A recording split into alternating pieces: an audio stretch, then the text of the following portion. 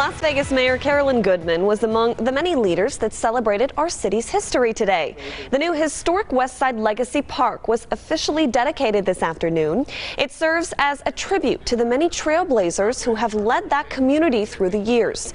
It includes the stories of dozens of leaders that have had a lasting impact on our city.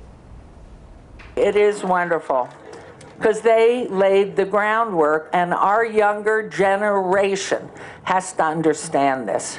You owe the grandparents and the great-grandparents and everybody that's no longer with us, but maybe in a better place, but to make this community shine like it never has before. Nominations for more honorees are open now. The public can submit names online. The 2022 honorees will be announced in February.